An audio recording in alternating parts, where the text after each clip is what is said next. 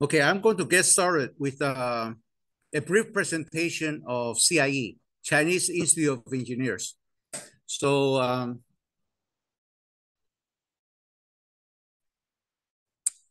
we hold monthly seminars, technical seminars, and we belong to a organization called CIE, Chinese Institute of Engineers.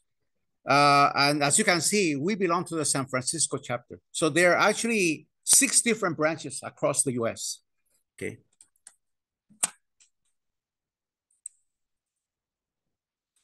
Okay, so this is a little bit more complicated chart, but if you can see across the yellow horizontal bar here, these are the other organizations within the US. We are the San Francisco Bay Area chapter. There's also a New York chapter, Seattle chapter, Dallas Fort Worth, New Mexico, and Southern California.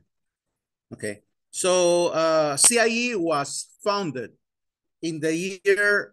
Please have a seat in the front. Plenty of seats. But is more than 100 years old. 107. We're 2024, right? So subtract 1917. Okay. And it has several activities, key activities that the Chinese Institute of Engineers, USA, is responsible for. One is a program with Taiwan called METS, Modern Engineering Technology Symposium.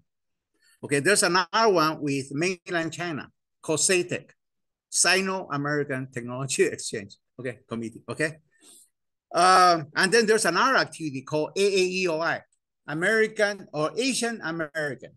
So this one is actually includes not only Chinese, but Indian, Vietnamese, Japanese, Korean, everybody who's from Asia.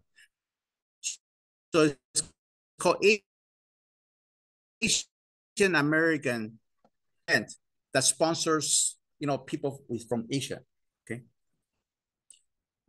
Okay, so that's basically it. So there are 6 or 7 chapters across the US, and these are the main activities that take place every year. So this particular chapter, the San Francisco chapter, was founded 43 years ago. Let me see. I don't know, maybe it's 44 years ago now. Back in 1979. Okay. So the charter for the organization is a nonprofit organization, okay, serving engineers, scientists, and students for people who are in the Bay Area. Okay, so this one is for people in the Northern California. There's another one in Southern California. Mission is to promote technical advancements, networking among engineers, and so on. Okay. Now, back in 2020 and 2021, everybody faced the COVID problem, right? So a lot of them was done actually virtual. I think back in the 2020, Jensen Huang also came and became one of our speakers. I think today, if you want to invite him, his probably chances are very slim that he will come. but back in the 2020, it was still possible. Okay. Okay. So, but we have had a lot of distinguished keynote speakers and so on. Okay. So as I was mentioning, starting from 2020 up to even last year, because of the COVID, a lot of activities were done virtual. Okay. That means you cannot go and do in person. Okay. So was done remotely and so on. So a lot of the activities we did was virtual on the internet via Zoom. So these talks, I gave a talk on the LEO, low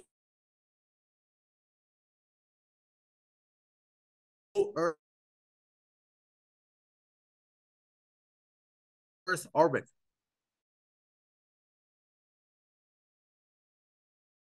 So this is the link.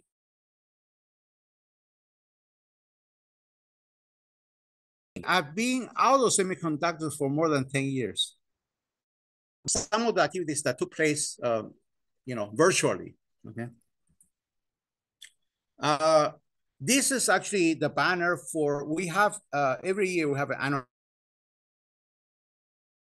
conference. So this was last year's. The theme was Beyond Breakthrough. I think this year's, so this is last year, 2023, okay? This year's is going to take place on, let me see, I think April 28th, right? Something like that. Anyway, so that one is now that the theme for this year's conference is called Creativity and Innovation. And it's going to be focused on AI, and all that jazz. That's right now, everybody's into AI. Okay. Now, here are some more pictures. Okay, this one is actually some of the board members. This is something from, let me see. We have different organizations. Okay, so we'll cover what they are. So within the San Francisco chapter itself. Okay, so before I get to that, tonight we're using ITRI's facility. So ITRI is one of our sponsors. Okay, ITRI, Industrial Technology Research Institute from Taiwan. We have like TSMC is one of our sponsors, H&Q, some of the more financial area, UCSC, I used to teach many courses at UCSC after retiring. Hsinchu, Science Tech Park, all of these have been our sponsors. Like every year when we do the annual conference, they sponsor with some funding for coffee, cookies, and so on. They donate some money. Okay. Now, so activities that are done carried out by CIE. So we have also volunteers. Actually, we have 2 or 3 volunteers tonight for helping organize this hybrid seminar. Tonight's seminar is in person as well as on Zoom. So there's like probably 20 folks or whatever that are on Zoom. And what we try to do is promote not only technology, but also work-life balance, so that you don't kill yourself in your job, but you also have life besides your career, okay? Now, as I was saying, within the San Francisco chapter, there are 5 minor organizations. So I'm the head of Emerging Technology Group. So I'm the one that every month come here and give a talk. Okay. Emerging technology means things that are really recent and just coming up. So it's not like established technology, okay? But something that is new. Emerging means rising, okay? It's coming up. And then we have the traditional EECS, we have the electronic design, biomedical, and also Young CIE. So this particular seminar, this month's seminar, we're trying to do it together with the Young CIE because career is an area where has special impact for the young people because they have a 30, 40-year career ahead of them. Okay, so they're going to be benefiting a lot. Okay, so so that's the organization under the San Francisco chapter. Okay, so this one, I guess for people who want to capture the pictures and so on, you can take a picture of that if you want the link to CIE on Facebook or in WeChat or in Line or whatever. I'm going to leave it for a minute so that people can take it.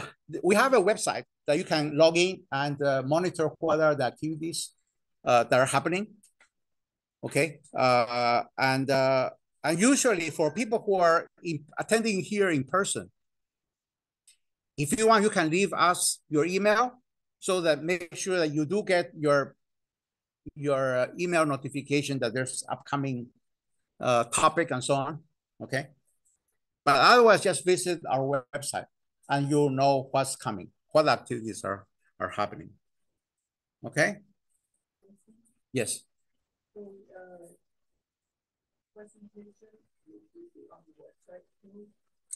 Okay, so 2 things. this is being taped. The seminar itself is being taped, recorded. Okay, so if you want to go and revisit it, you can go and get the, okay. And another thing that I'm doing for tonight, because there's a lot of material, that's going to be very hard for you to see every slide. If you are interested, you can ask me for a PDF copy. Okay, so you can get a copy of the slides. Okay, normally I don't do it for every technical presentation because that's like my own IP. This is actually my own IP too, because I put together the presentation. It doesn't exist anywhere else. Okay, I'll tell you more about tonight's talk. Okay, but if you're interested and you don't write fast enough, don't worry. You can get the hard copy. Send me an email. I'll be glad to send you the hard copy. Okay, so that's a special for tonight. Okay. Normally, okay, so usually there's another one who introduces or give the presentation on the CIE and so on. So they say, here's a slide that if you want to introduce Bill. For some of my older fans, I've been giving talks for more than 10 years because I've been retired for more than 10 years. And every month I usually give a technical talk. So since I retired till now, I look at all the list of all the presentations and seminars I've given. Is more than 100 seminars, 110 seminars. And when I say 110 seminars, it's not the same one given for 7 times. Each one is a different topic, okay? So anyway, anything under the sun, probably I've given a talk on. Big data, IoT, last year, I was focusing mainly on AI. So last year, I gave one talk on the AI machine learning algorithms. One I gave on robots. One I gave on AI chips. Okay. And right now, I already have a lot of material. If I want to come back to AI, and you guys are still interested in AI, I have read everything about Q-learning, Q-star. Q-star is the latest. And Mamba. How many people who are in AI know about these two technologies? Okay. So Mamba is a technology that is the next generation after transformers. Okay. And Q-star, everybody heard about the problem at the OpenAI with Sam Altman leaving and so on. That was because they say, oh, they were working on Q-star.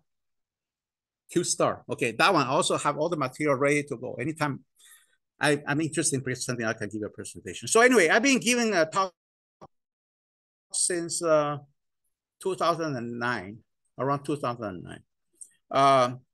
I taught at UCLA before, electrical engineering and computer aided design. Senior member of IEEE. On the last board, you can see all the talks I've given on emerging technology is already my 3rd generation technology. I started working in semiconductors. I worked more than 30 years on semiconductors. I was working on EDA, electronic design automation. Then after that, about 10 years ago, I retired and say, okay, I'm going to go and focus on clean technology or green technology. And about 3 to 4 years ago, I said, okay, that is already old. So I moved from clean technology to emerging technology. So lately, my focus has been on AI, on 5G, on the satellite internet link, okay, all the stuff that, quantum computing, all the stuff that is really beyond clean tech. Okay, so that's it. Let me see where I can go into a new share.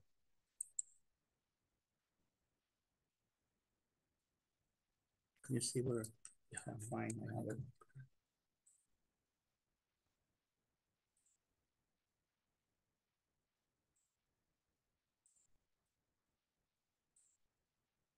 Great. Let me start sharing. Okay. All right.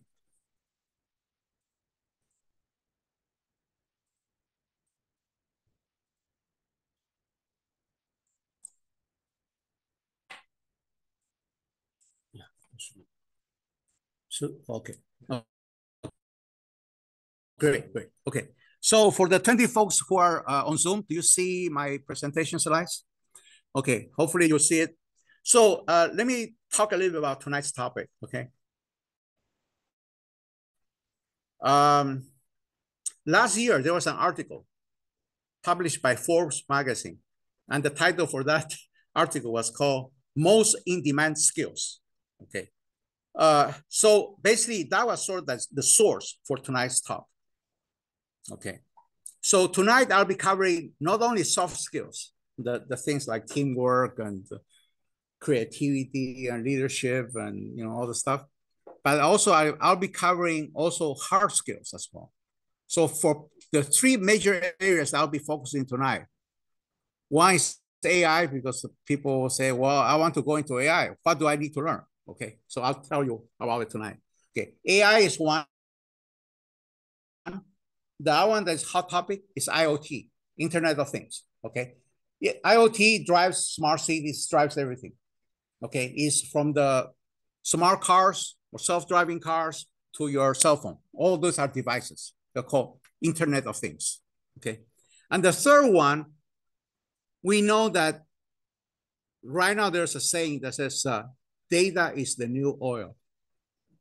Before, everything was driven by oil. So if oil is expensive, then your gasoline is expensive, everything is expensive. So now we say the most valuable asset right now is actually data. Okay, so people heard about big data. Okay, so data science, I also covered that. I cover AI, IoT, and data science. Okay.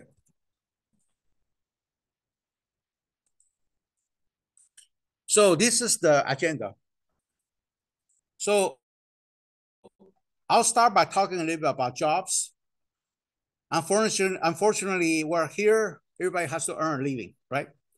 So if you want to get a job, you need to have certain skills, right? So I'll talk about the relationship between jobs and what type of skills do you need in order to be able to perform that job, okay? Now, skills are basically divided into two categories. One is the hard skills. The hard skills are the ones that you go to the college and you get a degree. Okay, those are the things that you learn. Okay, that's your trade.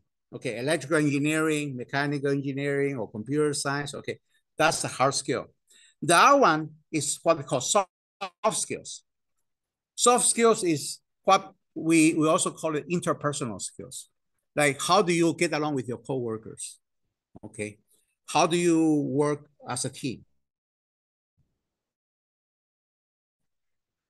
Via creativity, and so on, okay? So I'll be covering both soft and hard skills.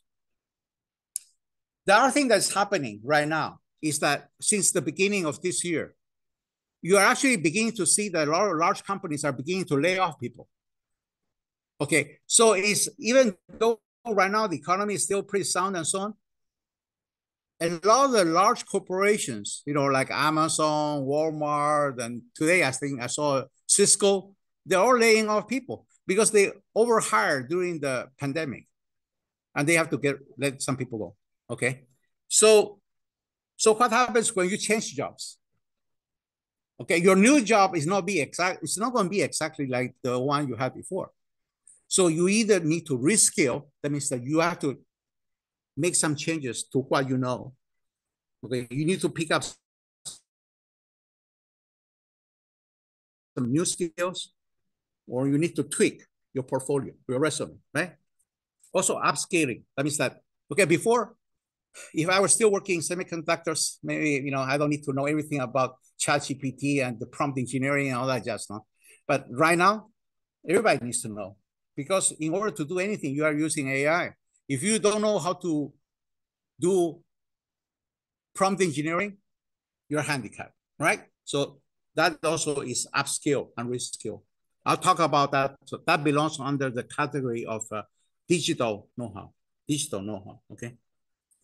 So in this article that was published, they say, well, that article was published in second half of 2023. At that time, what were the most in-demand skills? Okay, so in my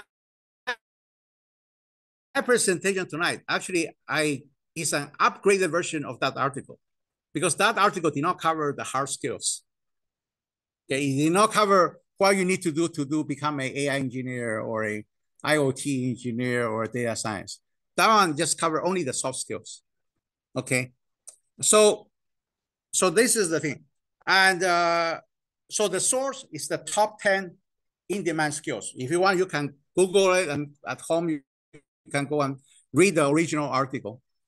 Okay, it's not going to be exactly what I'm presenting. Mine is a super version of that article. Okay, and then I'm going to wrap up by saying how to do it, because every time I give a talk, you have to focus on the 6 items that you have to cover. What is the topic?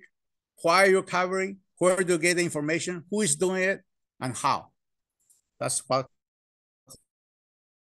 the 5 W's and the 1 H. Right? Okay, and then wrap up with a summary and conclusion. Let me see. I'm already actually 5 years. Okay, so this one I already talked about. Right now, especially with the new technology like AI, everything is changing bigger and faster. So if you don't move fast enough, you're going to be left behind. Okay, so that's the reason why I'm giving the talk today. So you are aware of what is hot today in 2024. Okay, the other thing that will be very beneficial for you who are here, the material that you hear today is not just for 2024. It's going to serve you for the next 20 years. Okay, so it's not only a short-term tactical benefit, it's going to be strategic as well. Okay, so everybody, it's sort of like a fake. If you're here and you listen to it, you grab everything that I said. Okay, other people may not get it, but people say, "Wow, why don't you send me the link?" But send me the link is different than if you are present here, you can ask me questions, especially like this talk. Okay, so it's not only from your own personal perspective that you need to keep up with the technology and skills, but companies are also retraining their employees because they say, well, before my job was doing, like, for instance, we're doing chip design, but now you're doing chip design with AI. So if you're not catch up with how to use AI tools, how are you going to do the new way?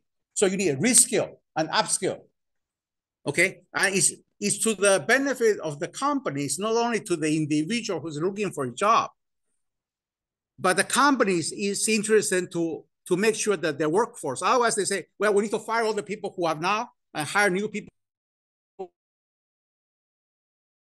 who have the new skills. That's also the personal perspective, but also from the organization perspective, that we upgrade the skills for the employees. Okay. So some of the things I'll be talking about, I'll be covering throughout the presentation, things like adaptability, communications, collaboration. Collaboration means that right now, not a single task is done that you can do it only by yourself. You have to work with other people. Okay. And also the other thing is to be creative.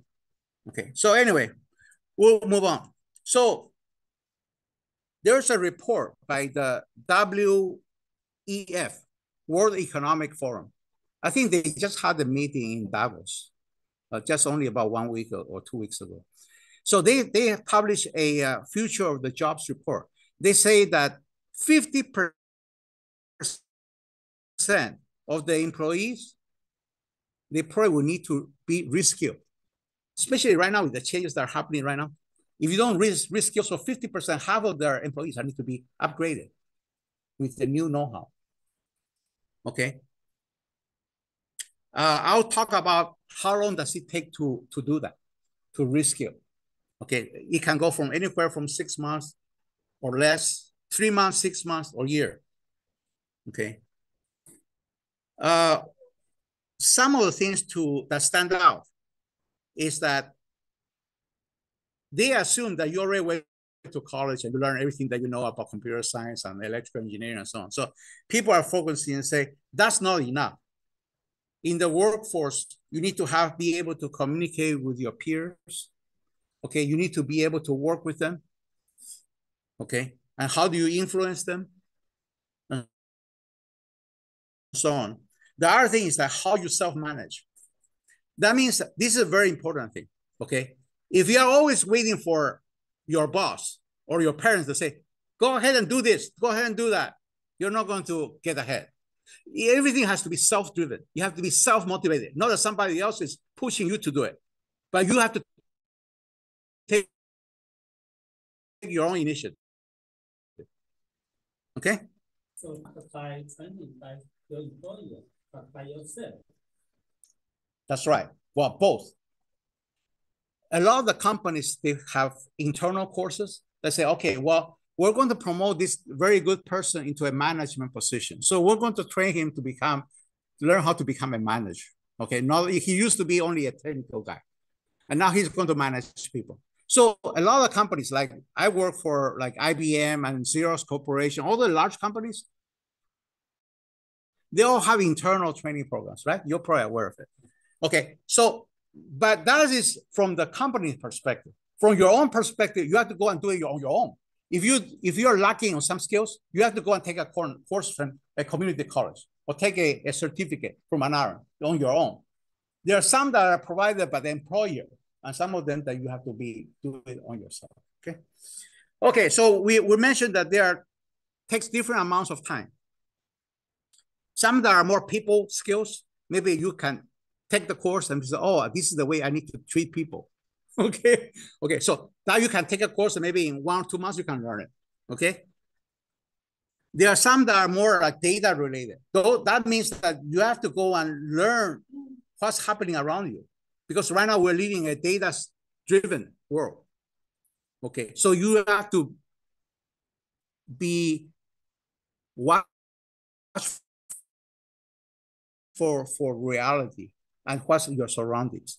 And there are ones that are more like AI and machine learning. Not everybody's going to learn in 1 week how to do machine learning. Okay. So as a matter of fact, for the people who are really stand out, a lot of them have to take a PhD. That's 3 or 4 years of learning. Okay. So it depends. But you don't need to have a PhD. I think I gave a talk about in January. So you don't have to be an AI expert in order to use AI. Okay, everybody knows how to drive a car and get here, but not everybody is a car mechanic. If the car breaks down, not everybody in the room say, "Oh, okay, I can go and pull out my wrench and do it and fix it." Okay, so it's different things. So every company probably has its own culture. Doesn't that make the job skill different for every company? No. But I will hold all the questions till the last. So if you have a question, write it down. Ask me at the end, because otherwise I'm not going to be able to go through all the material. And it's more important for you to catch the whole thing and not worry about the nitty-gritty about specific things. Okay, but you can re-ask me the question at the end. Okay, if I find out how to answer it. So trending-wise, there's a growing trend. That means these are the jobs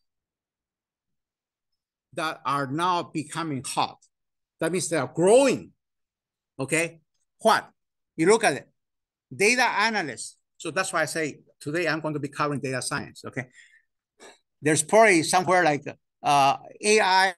Okay, the second one is AI. It doesn't matter what the order. It's not prioritized. Okay, but just say AI, data analysis, big data. Okay, business related stuff, blockchain, and so on. Okay, software, IoT, Internet of Things. Okay, these are the things that are trending up. Okay, that means they're becoming hot and becoming important. Likewise, the reverse side is where things are going down. Who are the people who are going to be losing their jobs? Bank clerks and so on. Okay, because those people can be replaced by a machine or by a robot. Okay, so accountants, script writers who used to, why was there like a strike, right? A strike in Southern California because they say, well, all the people who used to write all the scripts for the TV series and shows, they say, well, ChatGPT can do it in 2 minutes.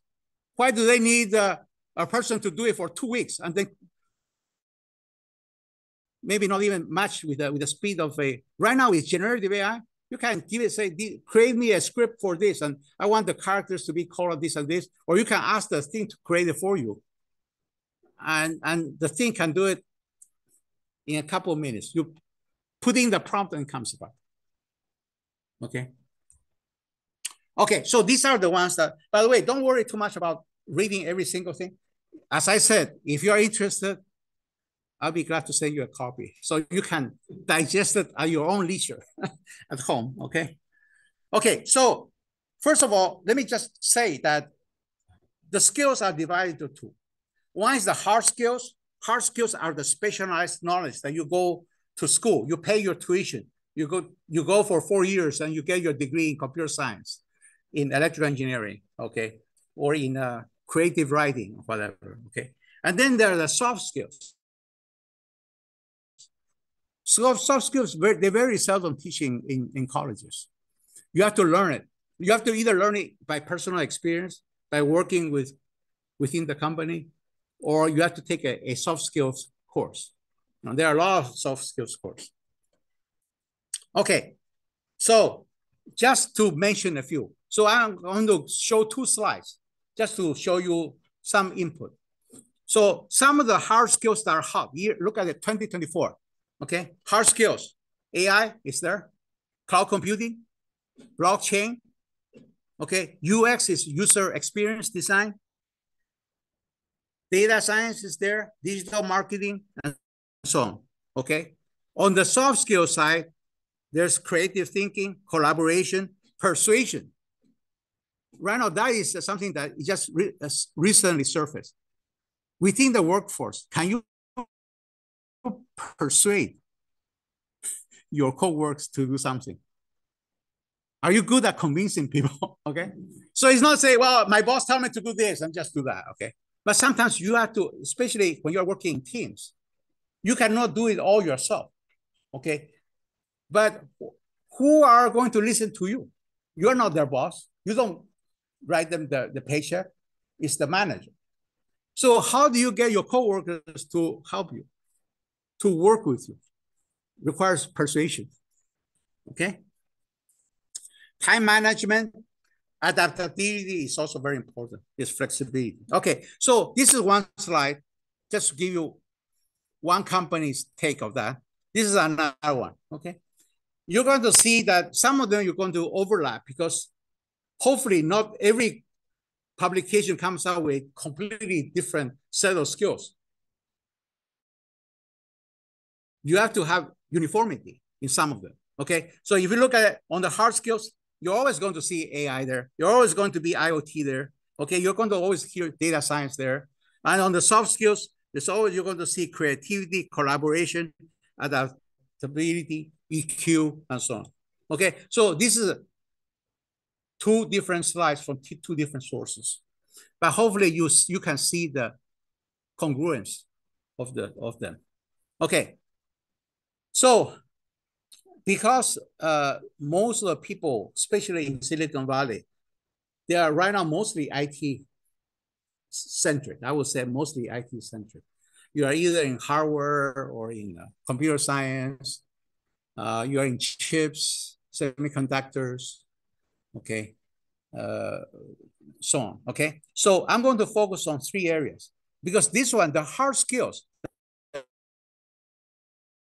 the specific domain knowledge for each job is different. So if you're going to biomed, the things that you need to learn is going to be different than if you go into finance, right? Because some of them you require medical knowledge, some of them require financial knowledge, some of them require engineering knowledge. So just specifically for the engineers, most of the engineers in Silicon Valley, which are IT centric, we have an IT expert here in the back, Daniel. He does all the IT support for us. Okay, so I'm going to focus on AI, IoT, and data science. Okay, if we're giving a talk to people who are in the hospital, I'll be going probably talk about bioengineering, okay, and nanotechnology and microsurgery. Okay, it's different things. So I'm not just addressing for the current audience here. Okay, so 3 areas. This one is a general, hard skills in general. What are the top 10 hard skills? That means technical skills. Okay, if you look at it, AI, machine learning, data science, cloud computing, cybersecurity, RPA is just automation in general, just make things work faster and so on. Okay, AR, VR, and IoT. This is in general. For AI. Now, let's dive into AI now. If you're into AI, you say, well, what do I need to know? If you want to get a job related to AI, okay? Technical skills for AI. Okay, you have to know some programming language. Okay, so I've listed some of them. There's probably too many languages to list all of them, but Python, Java, C++, okay, Lisp, Hadoop, and so on, probably some database related software. Okay, so some solid knowledge of mathematical algorithms, computing, Unix tools, signal processing, okay? A lot of things are related to, for instance, ANN, artificial neural networks. Actually, they're related to signal processing, okay? So the last one is called artificial neural nets, okay? The best seats are in the front. They are reserved for you, okay? Okay, so let's still continue with the AI. What are some of the AI jobs right now out there? People say AI. Well, what are the jobs I can get in the AI field? So on this right column, you have the AI jobs. Okay, so if you go and look for a learning engineer, robotics scientist, okay, data scientist, research scientist, business developer, okay? And then on this column, you have the skills that you need in order to do the jobs that are on the right column, okay? So you need to have some programming language experience, hands-on knowledge of linear algebra statistics. Actually, I'll tell you a personal anecdote. When I was doing my PhD way back, 30, 40 years ago, probably even more than that, I took all the math courses, not only all the electrical engineering courses, but all the mathematical courses. And I during my career, I never used any of the math. I never used even calculus, things that you learn even in high school today. I never used, integration by parts. Remember that? Right. I never use any of that stuff. Because every time you need to do that, you have a software to say, okay, put in the parameters and out it comes. When have you done really that simple? Never. But the funny part is that right now with the AI suddenly coming up with machine learning, all the courses that I took while I was in grad school, real analysis, complex variables, matrix algebra, all of that suddenly they are needed in order to do the ANN, the artificial neural networks. They're all matrix manipulation. So I said, finally, I actually made use of everything that I learned 40 years ago. Okay. So again, I'm not going to go over bullet by bullet, but if you ask, I'll give you the slides so you can go and study. On the left side, there are the roles, the AI roles, the job roles. Okay, data scientist, machine learning engineer, and all that stuff. AI consultant. The only thing they don't have the speaker, right? and then the tools. What are the programming tools that you need? What are the other skills that you need? Okay, so all of this is mapped for AI. Okay, so let me quickly now dive into a second area called IoT, the Internet of Things.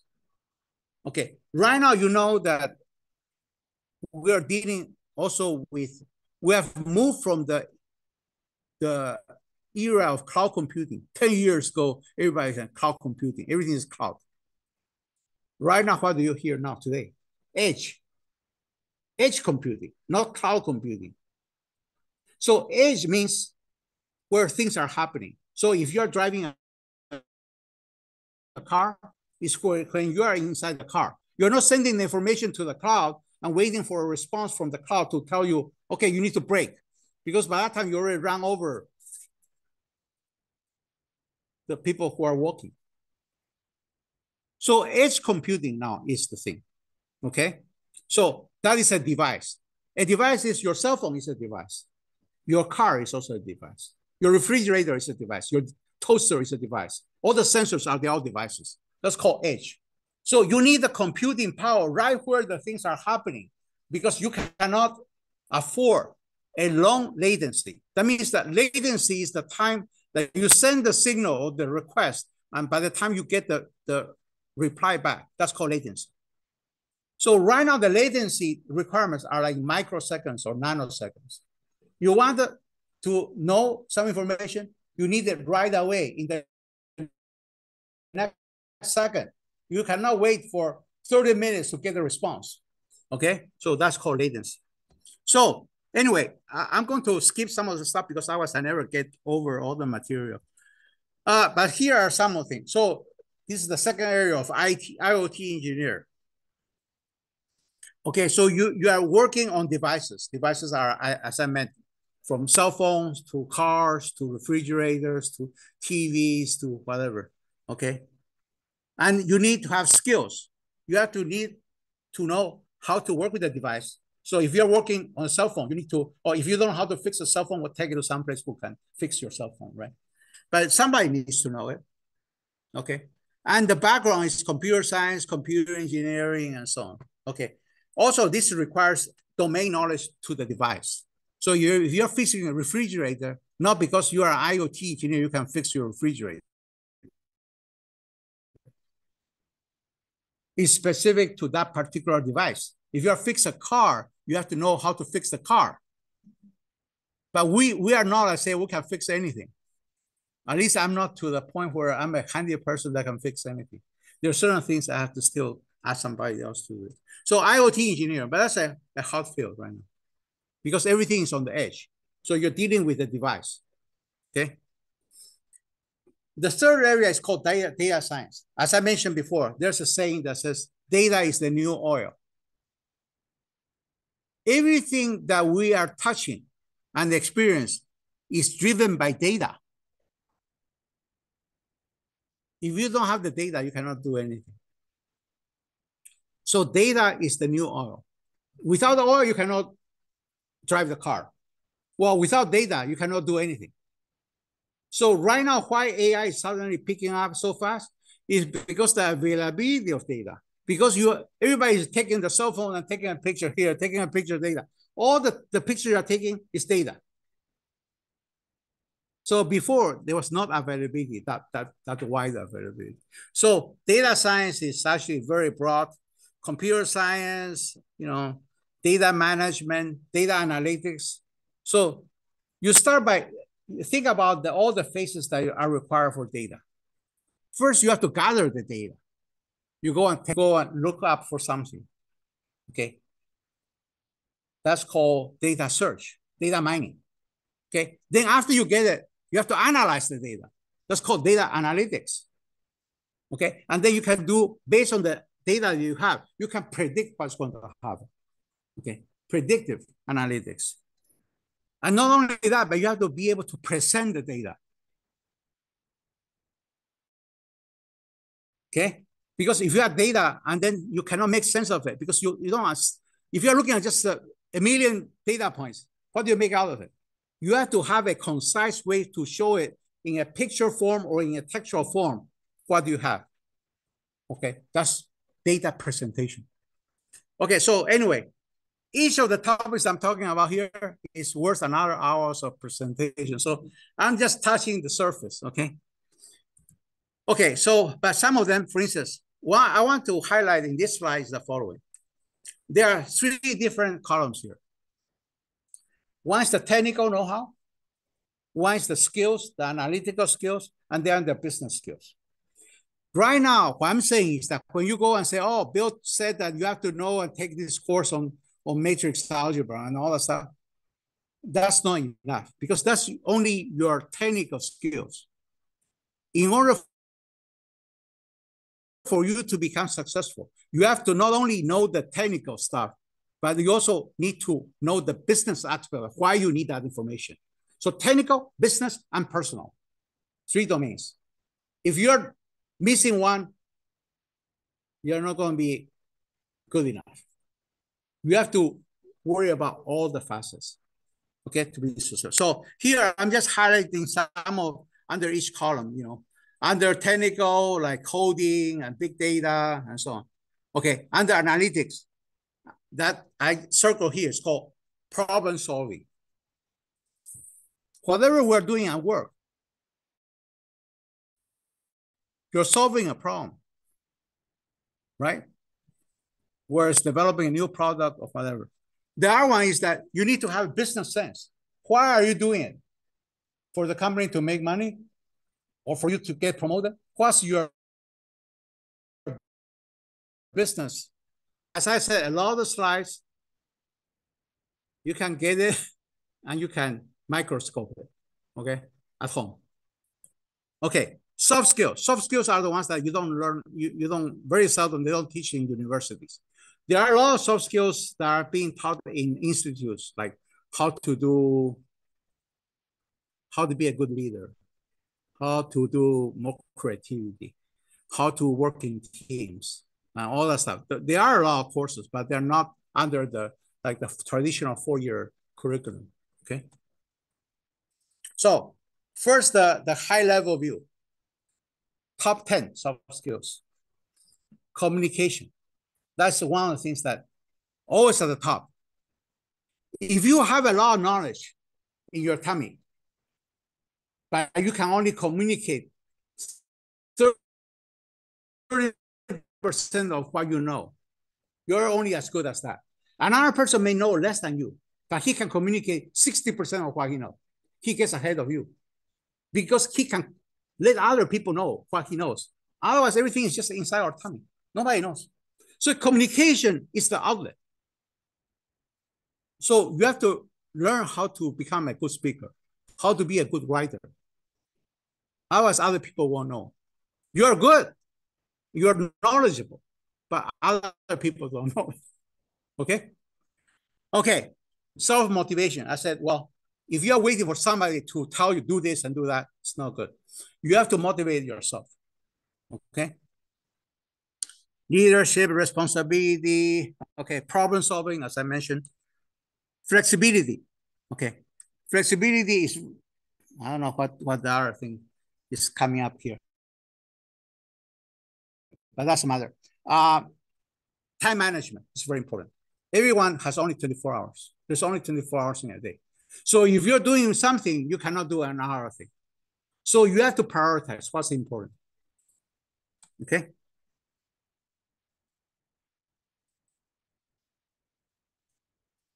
Okay, so it doesn't matter the percentage, you can read it on your own. These are the most important, the most in-demand soft skills. Communication is always number 1. Because that's letting other people know what you know.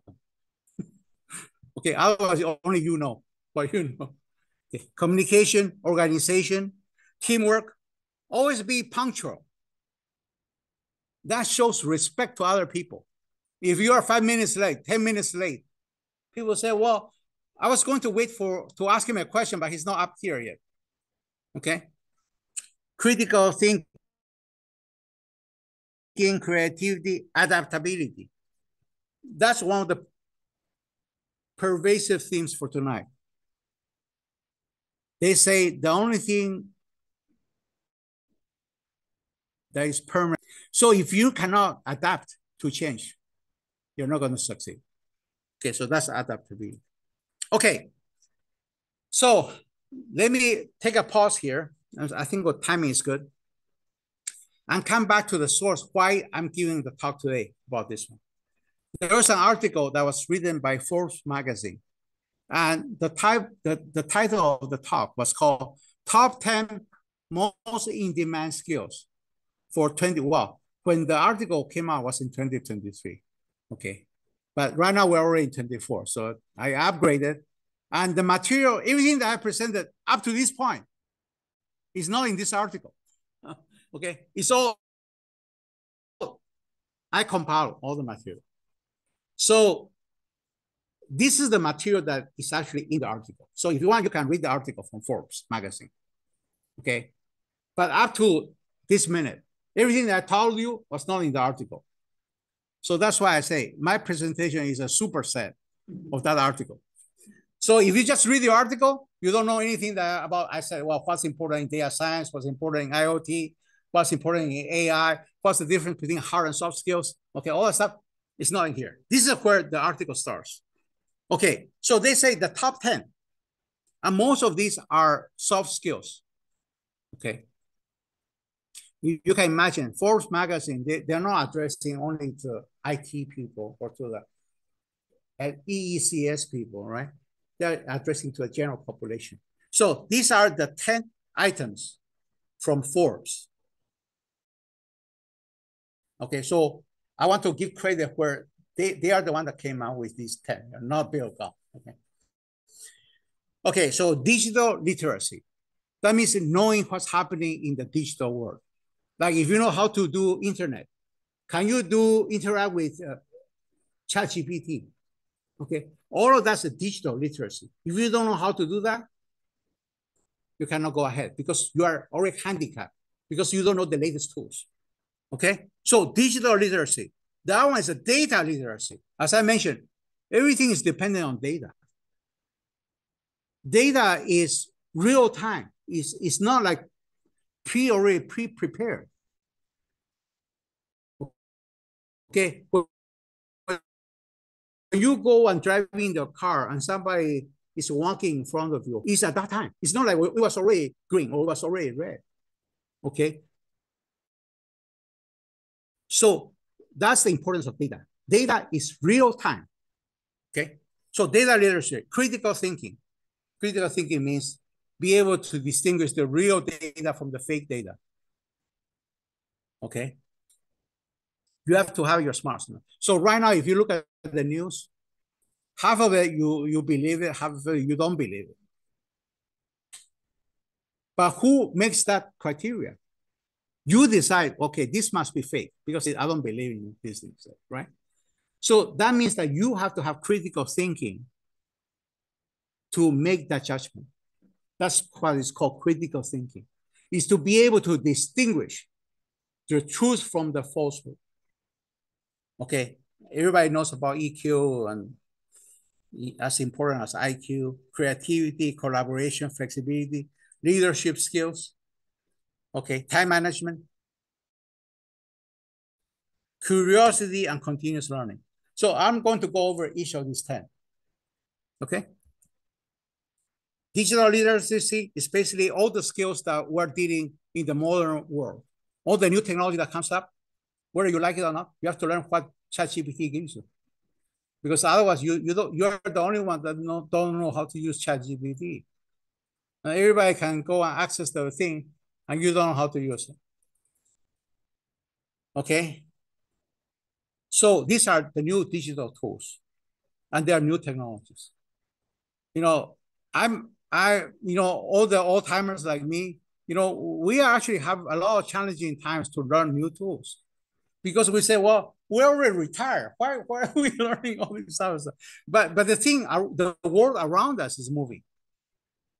So even though we're not going to the office, I still know how to learn how to use ChatGPT or DALL-E. Okay. Yes. It's the name of the tool. It's from OpenAI. Yeah. So you can write it down. Yeah, the company is called OpenAI, and the tool is called ChatGPT. Capital G, capital P, capital T. Okay, data literacy. As I mentioned, everything is depending on data. Okay, so why are we worried about? Because people will say, well, I have a lot of personal data. My social security number. Okay, my bank account number. You don't want other people to know your private data, right? So data, you have to go safeguard it. And then if you have data, you have to be able to analyze the data, right? Okay, so data is very important. So that means that you have to, literacy means that you have to learn. Just like when we started elementary school, okay, we didn't know anything, okay? So, okay, well, you have to go to school to learn things, right? So we start learning how to read, we start learning how to do math, okay? Right now, we have to go and learn about the latest digital tools, the latest technology that's around us. As long as we are living, we have to move up with the society. So as things move, you have to move. Otherwise, you're just falling behind. Okay, so this is something that I already mentioned a little bit about data. Okay. One of them is data collection. So where do you get the data? You have to collect it. Nobody's going to give it to you. Okay, here's a big dump of all the data. So if it's not relevant to you, why do you need that data? You don't need it. When I give my presentation on big data doesn't mean it's a good thing. As a matter of fact, big data is a bad thing because too much data and you don't know what to make out of it. It's useless. What you need is not big data, but good, small quantity, useful data. So you have to massage from the big data into something that is really useful. Okay, so data collection, data management, data analysis, data presentation, and also data ethics. So some of them you have to do it yourself because sometimes the data is just the fact. It doesn't say it's good or bad. So in that case, you need your critical thinking to tell what is good and what's bad, what is useful and what's not useful. That is complemented by the other skills. Okay, so critical thinking is that we live in a world where every day you read the news and you say, well, should I believe it or you don't believe it? And I'm pretty sure that when we think, or when you think, we don't necessarily think the same way because our background is different. Okay, so what you think is correct or is truthful, you think of it. When I read, okay, based on my own background and my own history, I say, okay, this is believable. Okay, so it's based on evidence, okay? But how do you make the right decision? The more knowledgeable you are, the better you are in making the correct decision. Okay, like you spend 1 hour here listening to Bill Gahl talk, okay? Hopefully, when you leave this room, you will know a little bit more than when you walk in. So information is useful because the more you know, it will help you in the future make the right decision. Okay. So critical thinking is the ability also to, sometimes you have to question things. When you read a thing, say, well, I don't believe this is true. Okay. And then you apply your common sense. You apply your knowledge, your skills. Okay. And you make the call. So let me give you an example. Before we start giving the talk, somebody were talking about stocks. Okay. So a person who is knowledgeable in stock trading versus a person who never get into the stock market, they're going to make different decisions, right? Because if you track the stock market every day or every morning, you're going to make a more wiser decision than somebody who is not investing and he doesn't know what's the ETF, okay? Right? So it's all information. Okay, EQ, okay? Emotional intelligence. So there was a thing where at the beginning there was an IQ. People is how intelligent you are. Okay, then people realize, well, intelligence is not enough. Because if you don't have other human emotions or values, people may not agree with you. Or if let's say you have a difference in opinion with another person, But if you don't respect the other person, you say, well, no, you are wrong, okay? That's not having EQ, okay? You may be smart, but the way you deal with other people who are a difference in opinion with you, you still have to treat the person with respect. You say, okay, well, maybe we don't agree, but I can see maybe your perspective. Okay, so that's EQ. And you cannot have one without the other. You have to be intelligent, and you also have to be able to empathize with other people. Okay. So, and this thing here, it keeps growing. It never stops. IQ never stops because there's more knowledge and more information every day. And EQ never stops because you are growing every day. So when you walk out of the room, this room tonight, you're different than when you walk in. When I teach Chinese philosophy, there's a saying that if you see a small creek with the water coming through, the first time you step into the creek and you come out from the creek, and the second time you get in, it's already different because the water is different. The water that when you first make the first step is different than the water that came afterwards. Okay. Well, creativity. Okay. Basically, people say, hey, think out of the box. Don't just regurgitate or keep repeating the things that you already learned in school. Think out of the box. Think in a way that is different than what you learn. You learn some way and you extrapolate based on your own knowledge. You put in your own input and you create something new. The reason why right now generative AI is so hot is because AI finally can create things. It's not just, okay, Wikipedia, tell me this. And then, well, the Wikipedia already has a database. So it just tells you back what other people put in. Generative AI means that it can create things that did not exist before. Okay. You want an example of generative AI? Okay. So let's say nobody has drawn up to, I don't know where people have drawn, but before I never seen a picture, say, of a cat walking on the moon. People say, well, that doesn't exist. There's no cats on the moon. How are you going to, why are you drawing a cat on the moon? Okay. But now, if you give the image generators like DALL-E 2 or whatever, there's so many of them that say, draw me a picture of a cat walking in a spacesuit on the moon. It can create a picture that never before, never existed. Okay. Or right now, for instance, I like Superman, Batman. Let's say,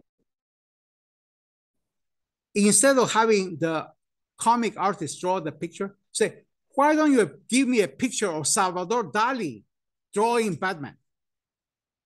That did not exist before because Salvador Dali never knew who Batman is. But now you can ask the tool and you can create a picture of Batman with the characteristics of a Salvador Dali painting. Okay, anyway, getting sidetracked. I want to keep track of money. Okay, collaboration. As I mentioned, most of the tasks right now, you cannot be performed by only a single individual. So you need to be able to work with other people. Okay, so all the things that are on the bottom of the page, it says you have to give other people support and you also get support from other people. Teamwork, communication, trust. If you divide a job and somebody else is doing the other part, but you don't trust that, then the team cannot work well. Or if other people don't trust your work, so, well, this guy, you know, he never produces anything good. You know, everything is sort of half cooked. Okay, so you have to have, in order to have mutual respect, you have to also have trust. Okay, and trust is proven by action. Okay, so anyway, I'm going to quickly just skip some of this workplace collaboration. That basically is working with other people. Okay, flexibility and adaptability. As I mentioned, right now, this is one of the key skills because everything is changing in such a large magnitude and it's changing so fast that if you don't adapt and you're not open-minded to be flexible, you're going to be buried in the past. Okay? So adaptability is important. Flexibility is important. With more information, you can change your mind. So let's say if you, before you came to this seminar, you didn't know anything about, I don't know, data science. Well, you may have a certain opinion about what data science is, but when you walk out today and say, oh, now I have a little better understanding of what that is. Okay, then you have to adjust with the new knowledge that you just acquired. Okay. Leadership skills. One thing I want to talk about leadership is that some people have the wrong concept of what leadership is. People say, well, only the people who are the CEO or the VP, okay, they are our leaders. So what they do is important. No, leadership is up to the last employee. Even the people who is working on a manufacturing line, he can come up with a new idea. So leadership is not limited to only the executives and the people who are on top. Each of us can contribute and become a leader. Okay. So here, as I said, each of these talks, I can give a 1 hour presentation just on leadership. Okay, but tonight you're going to get just the broader picture. Okay, the whole enchilada, but you're not going to get all the meaty, all the onions, all the carrots in there. Okay, but leadership, all of that thing that are listed, they're related to leadership skills. So I don't have time to go under each bullet, but if you request the slides and you read it, you can dive into it. Time management. We all have only limited time. There's only 24 hours in a day. So if you're spending 1 hour listening to Bill Gahl give this talk, okay, you're missing maybe a game on TV, or you're missing another thing, right? There's always a trade-off. But what is worthwhile is you make the call. Okay. So people told me, say, Bill, you know that for this seminar, there are not as many people who sign up as your AI talks. I say, it doesn't matter. For the people who are interested, hopefully everybody who is here, you are benefiting from tonight's talk. And the people who say, well, maybe I'm already working and I don't need to change the job. So they say, well, I'm not going to spend my 1 hour. So I'd rather watching a football game. It's their own. So it's no fault. It's just everybody makes their own decision. Okay, so tips for time management is that, sometimes you have to track it. You have to prioritize it. What is important to you? I could spend this hour doing this versus that.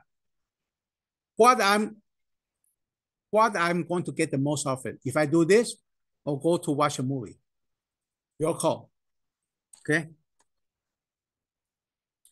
Okay, curiosity can continuous learning. Okay, this is also very important.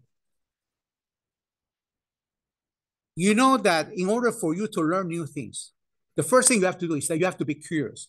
Things that you don't know, the things that drives you to learn it is your curiosity. Say, oh, I don't know about it.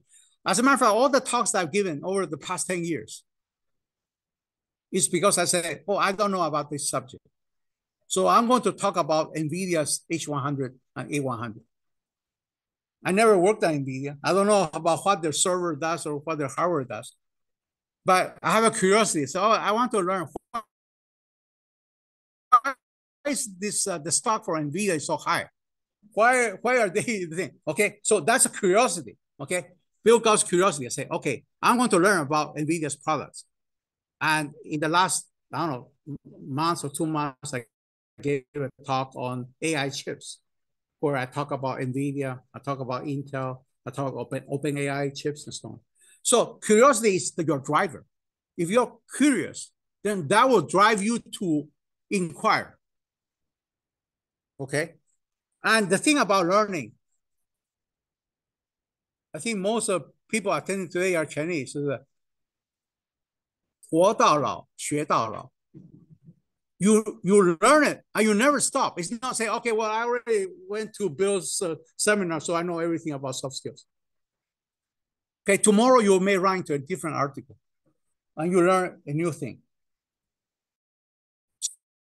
So as long as you are alive, as long as you're curious, there's not enough things that for you not to learn. There's always something new.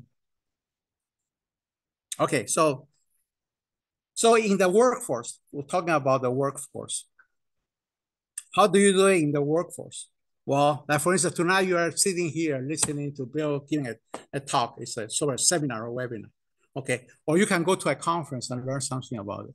Or you can sign up for a course from Stanford and say, okay, I want to learn about this thing. The thing is to do it. It doesn't matter where you're going to get it. Okay, so like for instance, even myself, from the speaker standpoint, I'm this one here on the bottom.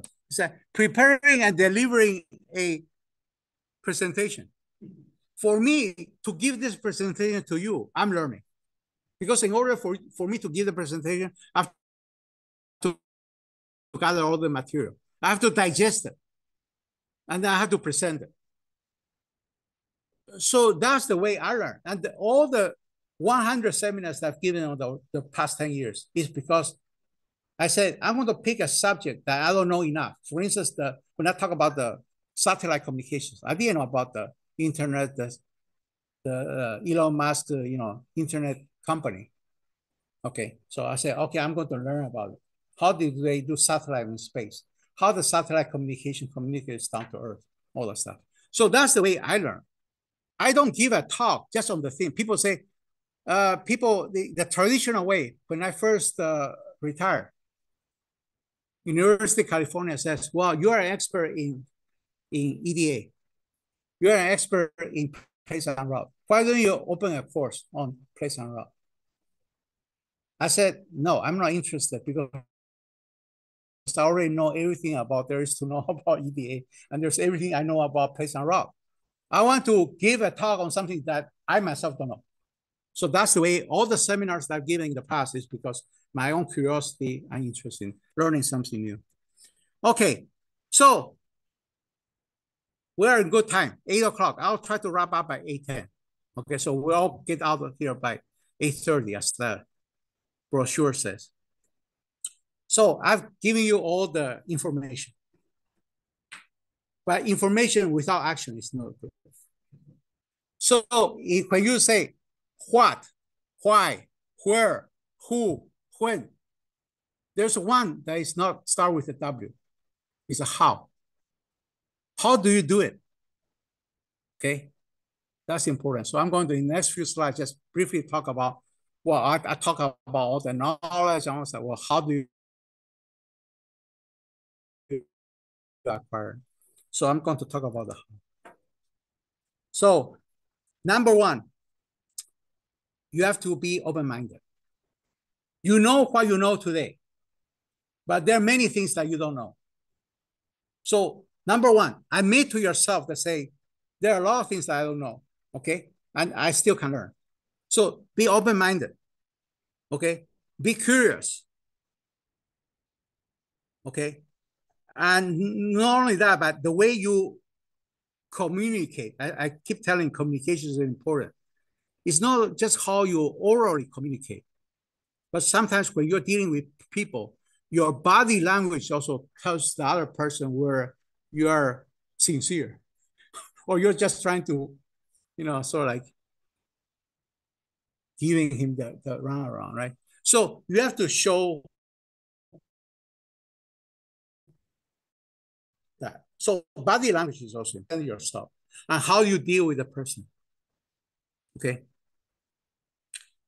Always thinking about growing.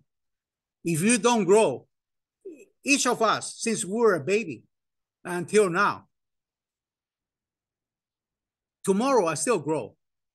My hair tomorrow will be a little bit different than the hair today, okay? But we're all still growing, okay? Always try to improve your communication skills. Before, when I was an engineer, I used to be just an R&D engineer. I was sitting in front of the computer, running programs, doing programming and all that stuff. Then one day I was invited to become a lecturer and visiting faculty at UCLA because the EE department had said, I'm too busy and I cannot teach the course. Can you come and teach it for me? Because he knew that I was in the same domain that he was. And that's where my career changed, because instead of just facing the computer all the time, suddenly I start giving a lecture in front of a big lecture hall. And I had to project my voice to the last row. So that's why today my voice is so loud. Okay, because I had to project my voice so that everybody in the last row could hear me.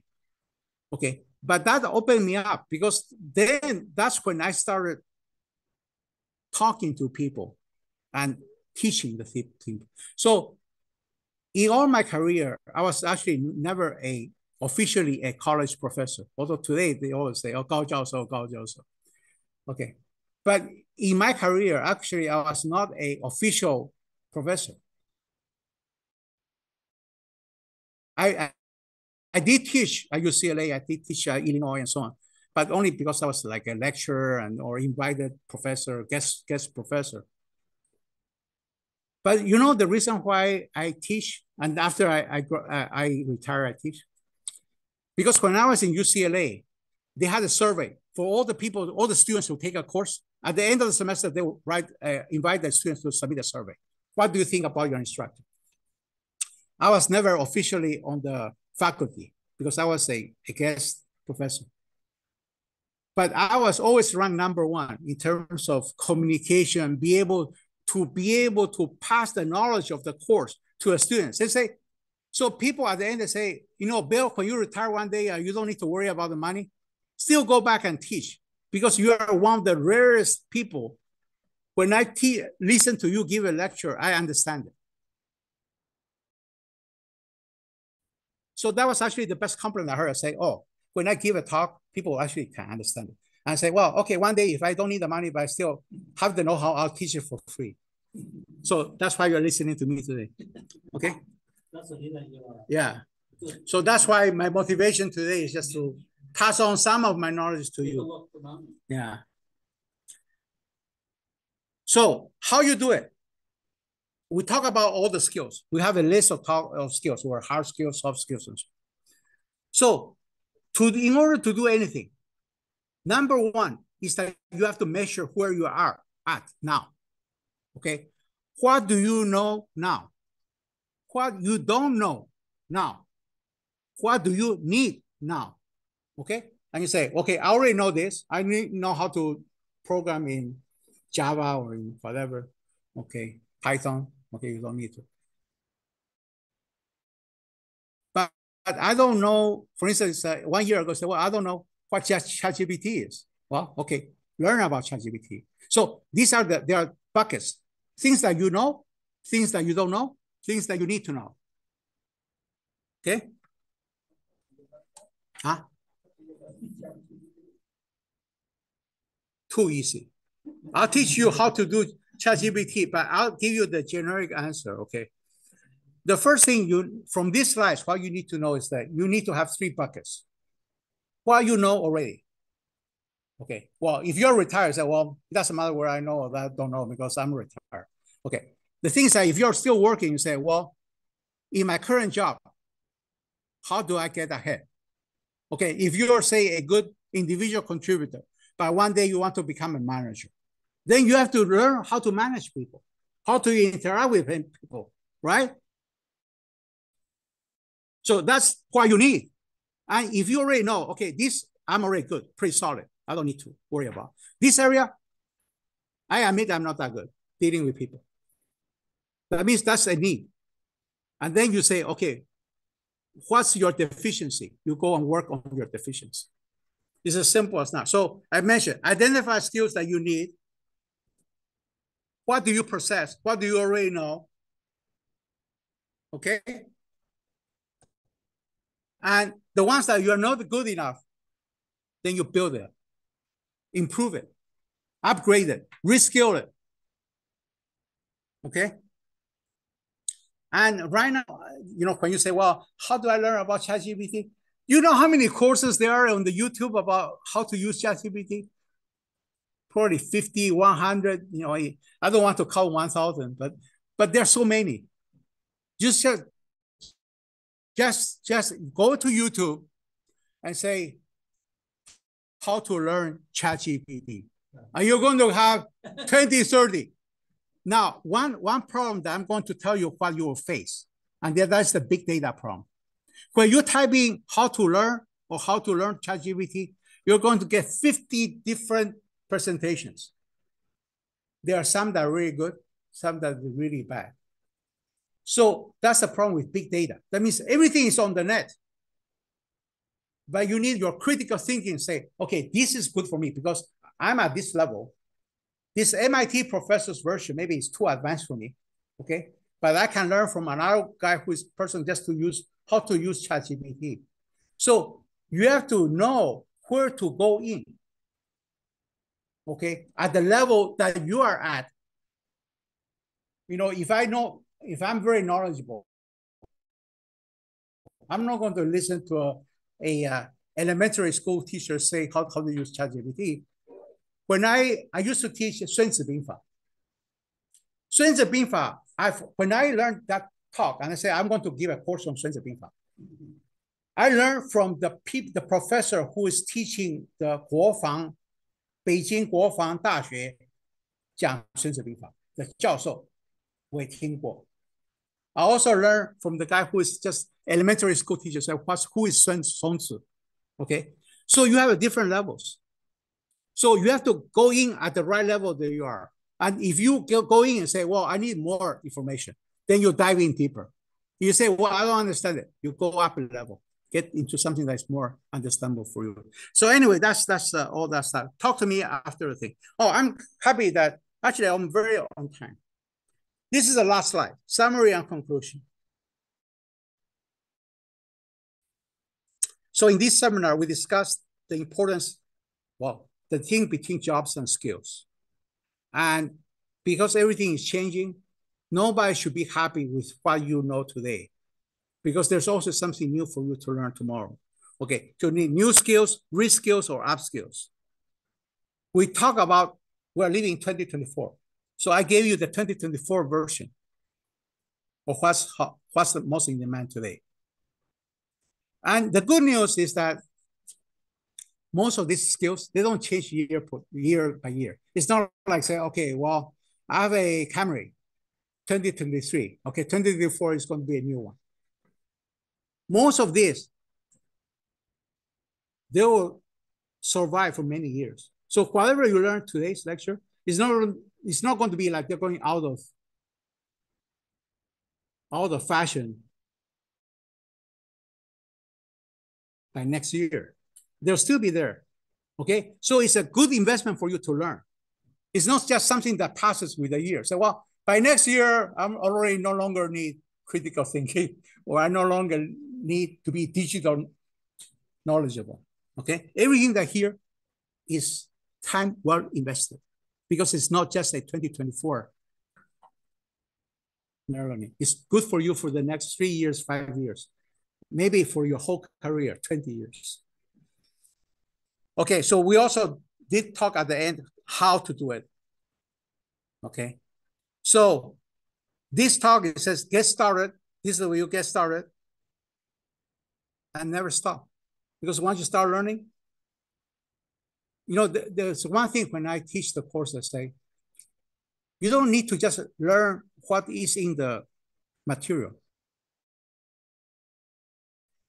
The best way, there's also a saying in Chinese that say, when you give it somebody, don't just give him the fish. Give him the fish to catch fish, the pole to catch the fish. So when you're not just learning what I'm presenting tonight, but if you learn how to learn, that's the key.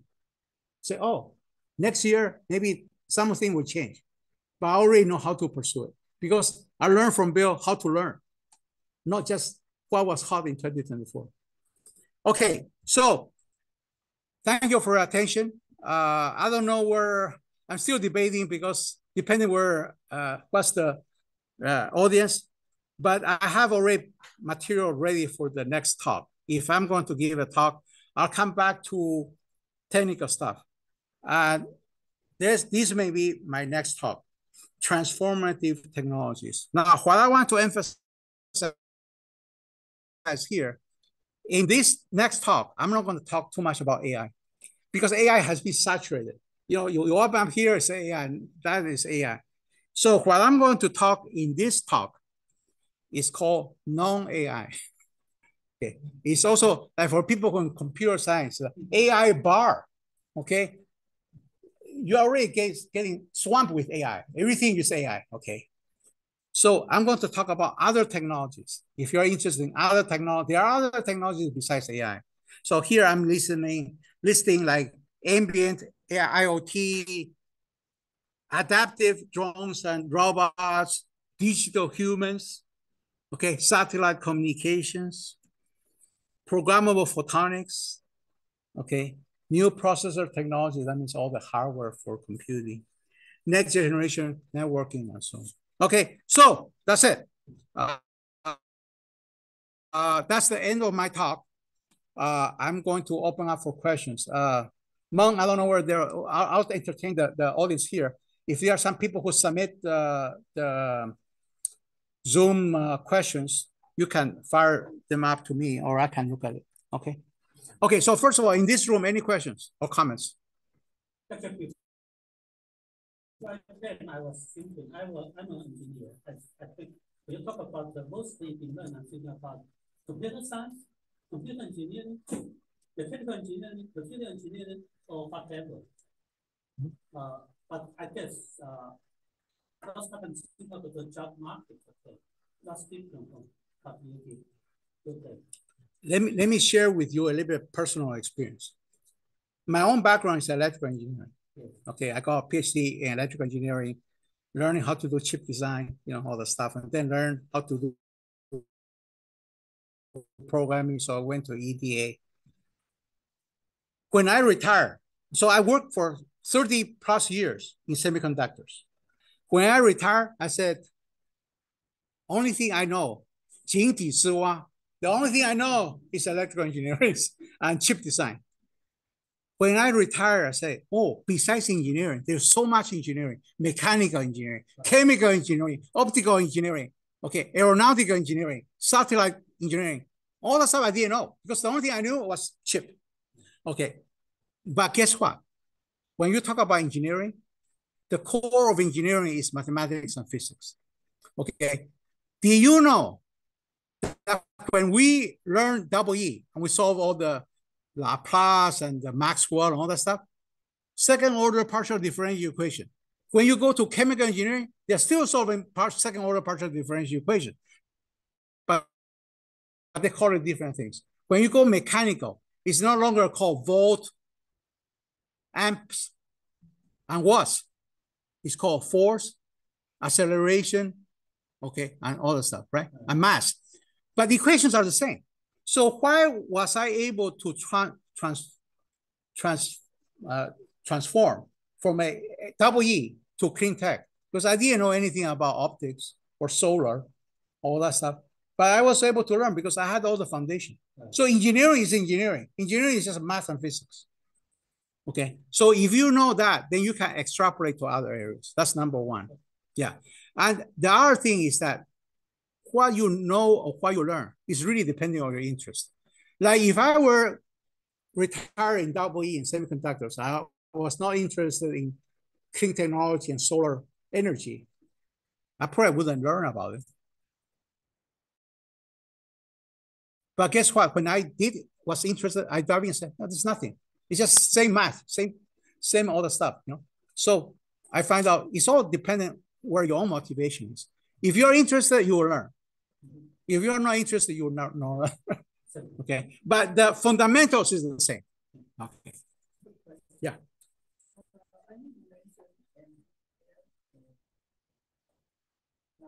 I'm not really sure why they say immediate product people will be able to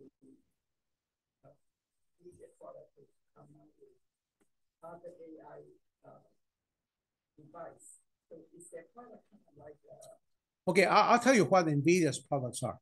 NVIDIA's is hardware. Okay, that's like a TSMC manufactures chips, right? So everything that you need a chip, you have to get it from TSMC because they are the only company that, besides Samsung, TSMC, and maybe a little bit Intel, they are the only companies that do the chips. But the end application is different. Okay, so right now, why is NVIDIA and AMD and so on so popular, or Supermicro? Because everybody needs AI.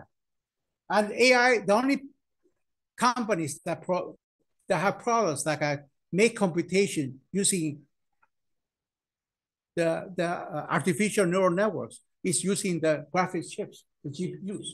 That's the reason. So is that the GPU chip, is it kind of like a subroutine that when you're generating a Okay, I'll explain it very easily. Before in our PC, do you see a line that says Intel inside? Yeah. Because at that time was CPU, central processing unit. Okay, so every computer or PC has a central processing game start. Okay, gaming, the people play the electronic games, and they require a different kind of chip that's able to do a better job in graphics. So it's called a GPU. So NVIDIA was specializing in GPU. And they, by luck, this again keep saying that I'm just telling you the truth. When NVIDIA started with GPUs for games, they didn't know that they were going to have such a prominent position today in AI. After the fact, they said, oh, our chips, GPUs that are good in processing graphics, they're also good in processing artificial intelligence ANN, artificial neural networks. So they just luck out. So, oh, great. Everything that I did, it was not like they were so brilliant that 10 years ago they know that all their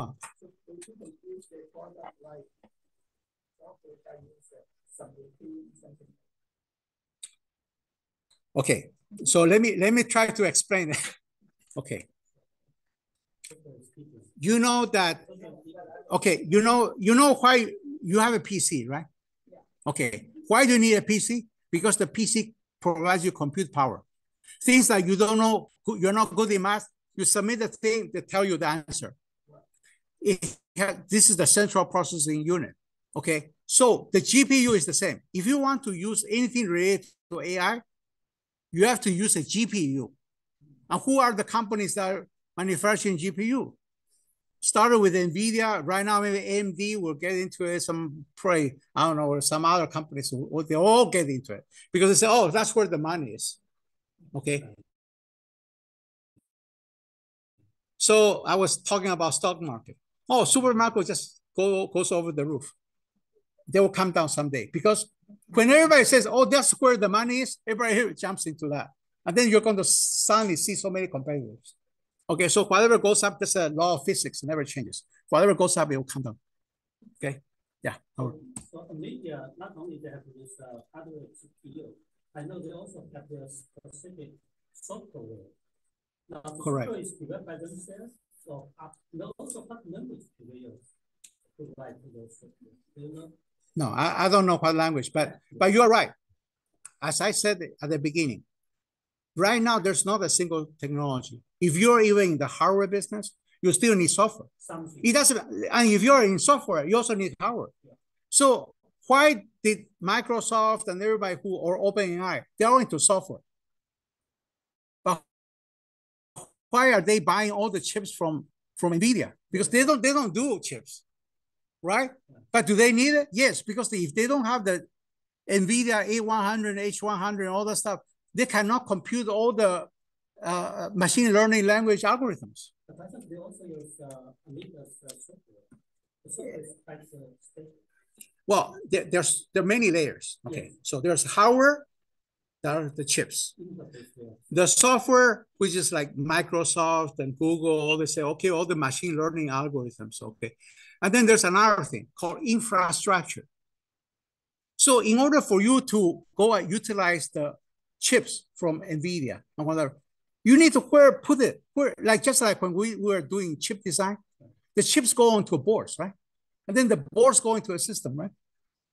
So you need everything. It's not like you can say, okay, well, only, but right now people are specialized. So in our era, there's the chip companies and there are the board companies, correct? But in order to end into a product, into any system, what you are plugging in is the board. The board has hundreds of chips in there. So does NVIDIA sell the board or they just sell the system? I think that right now, I'll tell you what is happening. Everybody starts from their strength. So NVIDIA started with the GPU chips, but then they realized that in order for them to make it to the next level, they also need to start selling the infrastructure, the boards, and also start selling software. So all of that jives together. Because you cannot do it only by standalone. Because imagine, if you do only the chips, and then you need OpenAI software, and you need some other company's infrastructure, it's very hard to coordinate. So it's easier to say, since I'm doing all the bulk of the work, which are the chips, I'm also going to provide the software that can access my chips, and I'm going to provide the platform where to put the chips go in. Yeah, maybe that's the reason they integrate other software. Some software written by others, they could be all together. That's also smart. Hey, Mom, do you want to see where I can get into the chat, see where any questions from the online? Two of them, I think. Okay. I thought there's like a chat. Yeah. The 9, right? We have a chat. Okay. It's not too much. We have 2 questions here. Yeah, that I don't know. The first Yeah, question. all of this is not related to the talk. It's so much more like ChatGPT. So, okay. So any questions, comments, or philosophical questions? So for undergraduate, Let me ask the I think earlier you talked about edge is first the decision to make, right?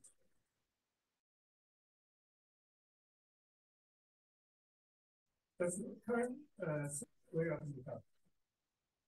Okay, the answer is both.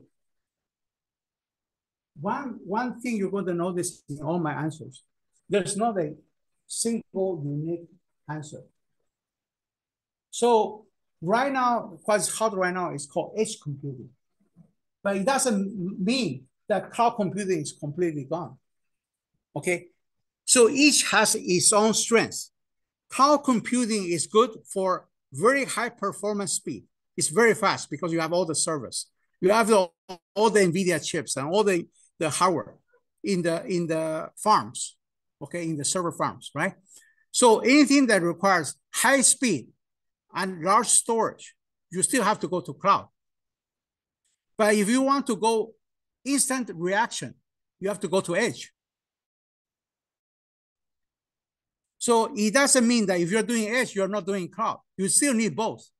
But you have to pick and choose what's the area that you need the most and make that decision. It doesn't mean that if you use edge computing, you don't use cloud anymore. But the edge has the AI power. The edge, I'll tell you what the edge characteristic and their need. The edge device means that you need very fast latency, very fast turnaround. If you go and put in a question, they need the answer right away. So what happens when you have to send the information to the cloud? You send the information, oh, sorry, internet is down. So in the meantime, you already have access, right? So you have to tell what is your application, okay? Some of them require instantaneous response. So you have to use edge computing.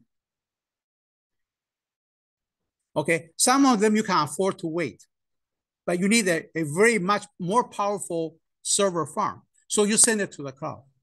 Yeah, so the answer is not just single answer. It depends on what you need, okay? Right, if you have a lot of data, you need a lot of storage space. You know, you have to archive all the stuff. You have to go to the cloud because a device is very small. You can only contain very small chip. You cannot have, you can respond very fast, but you cannot handle large amounts of data. So it depends, yeah. Okay, well, thank you again for coming. hopefully you learn something from tonight's talk.